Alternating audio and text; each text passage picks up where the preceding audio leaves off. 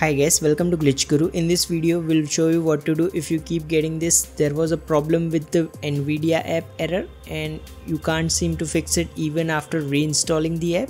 So for this you will first need to open the file explorer window and head to your C drive. Now in here you should see a folder named program data. Right click on it and select properties.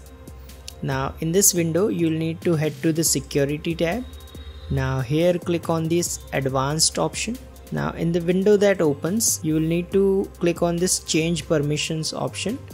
Now to fix Nvidia app error, your user account needs to have full control over the program data folder.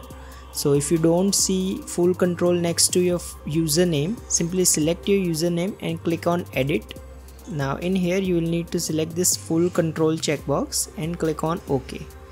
Now click on this enable inheritance option. Now tick this checkbox. Now click apply and then hit OK.